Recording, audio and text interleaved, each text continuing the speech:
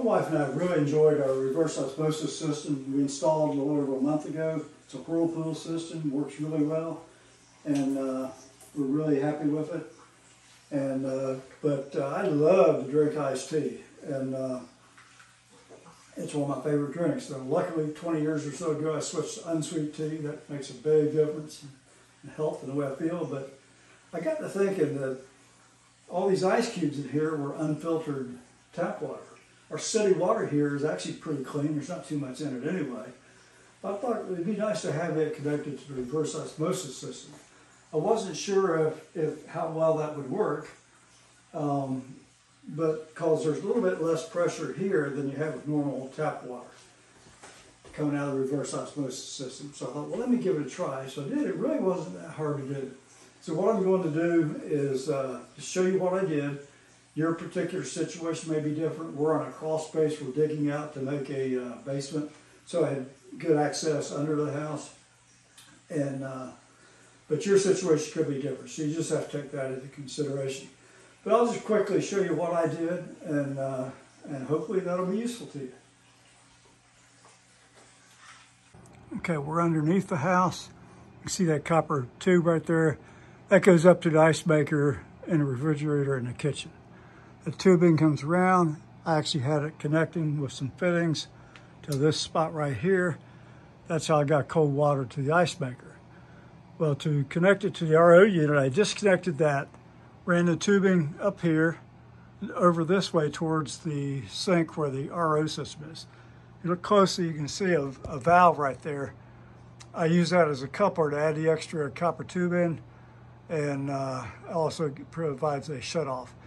Now, if you see some of that, what looks like corrosion on the tube, that's because I disinfected all the copper tube and the fittings in Clorox, and to make sure there was nothing in it. And that's where the copper tubing goes through the floor up under the sink to the RO system.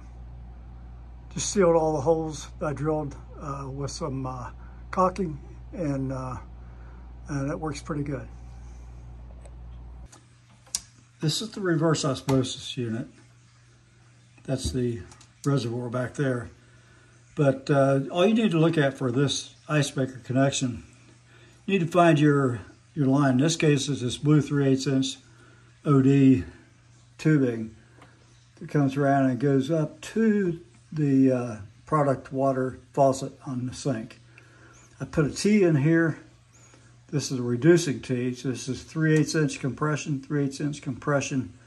I use plastic barrels of inserts. And this is a 1/4 inch compression that just connects to the refrigerator ice maker line. And I had to extend that a little bit to get it up through the bottom of the cabinets down here. A little hard to see down at that point.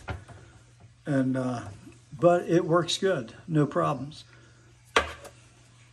This is a brass 3/8 inch T, but it's different than the one I had in the video that I used. I happen to have a reducing T that had a 3/8, 3/8, and a 1/4 inch compression fittings coming off of it. You can buy those things sometimes from the hardware store, sometimes from building supplies, or you can usually order them on Amazon too. But I just wanted to show you that I was using a push type fitting like this. This is a shark bite. And for these things, you just push in, you got to have a nice square cut in. You just push that in and it locks it in. And you're supposed to be able to just push that back down and get it back out. Now they make a special tool for that. I had a different brand I was using. I put all 3 sides in and it started leaking. I couldn't get it to stop leaking, then I couldn't get it out. So I had to cut it off, and I resorted to my faithful brass fittings. Now, if you're going to use these brass fittings with plastic tubing like that, I like to use these Delrin plastic compression sleeves, usually with an insert. Now, these fittings are always designed according to the OD of the tubing. The inside diameter will vary depending on the wall thickness that you're working with.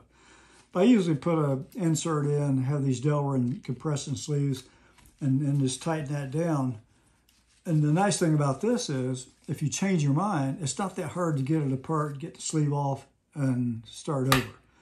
So, just thought I'd share that. Normal like these brass barrel type things like this, they once you swage them down on there with a nut, they're pretty well locked in. These plastic sleeves, they won't do that. You can get them back off.